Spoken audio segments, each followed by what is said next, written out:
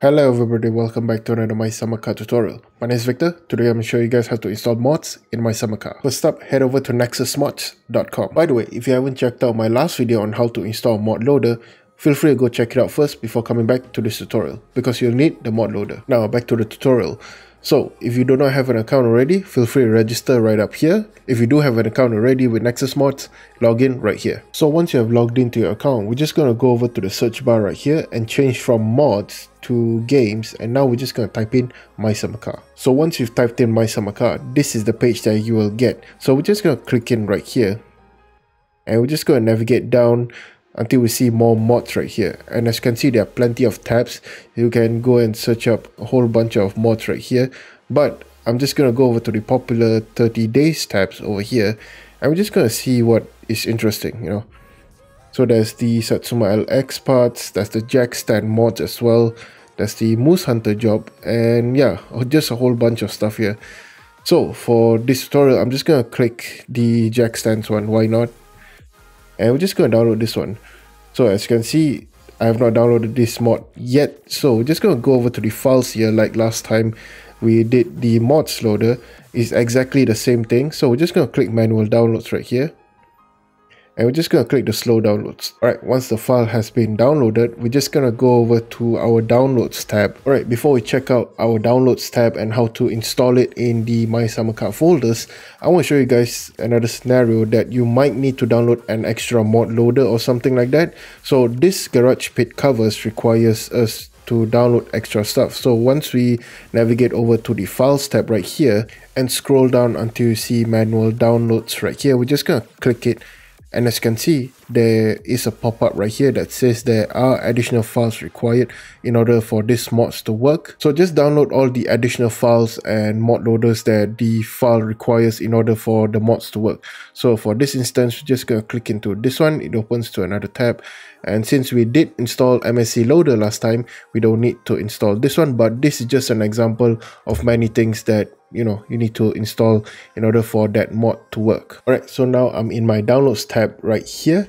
This is the jack stand mod that we downloaded earlier, and this is the garage pit covers that I downloaded extra to show you guys there are some additional files that you might get confused when you're installing it. So this is the extra one right here. So now we're just going to move on to the installation part. So first up, you need to locate where you install your Steam library. So since I install my Steam library in a separate drive, I'm just going to click over here to my Steam library, Steam apps, common, My Summer Car, and navigate over to the mods folder right here. So as you can see, this is my mods collection. There's a whole bunch of like mods that I have downloaded over the past couple of months. So now to install it, we're just going to head over to the jack stand one first, and there's a single file right here. So all you need to do is to just Ctrl C, go over here, click on this tab, and then just Ctrl V, and as you can see, the jackstands.dll file is in here. So now I'm just going to show you guys another one where there's an extra folder right here called assets. So all you need to do is just the same thing. Just going to copy, and now we're just going to paste it right here.